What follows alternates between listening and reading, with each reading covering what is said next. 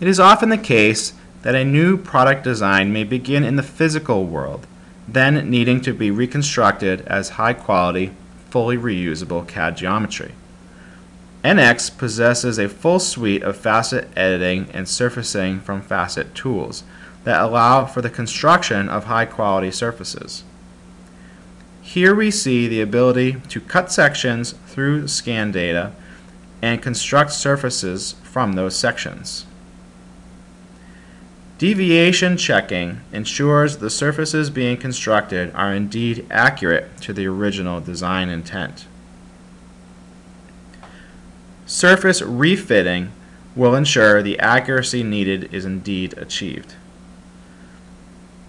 Traditional overbuild methods, such as the use of the NX enlarge surface function, can then be employed to continue the process. NX is unique in its ability to perform Class A surface editing directly in context of a fully history-based modeling system. Tools such as snip, surface, and edge symmetry are possible in NX. Other general surface fitting methods, such as fitting of planes, cylinders, cones, spheres, and general freeform surfaces, are also possible. Again, employing overbuilding methods using enlarged surface. Once surfaces are fit to the scan, blending tools can be employed to continue the design.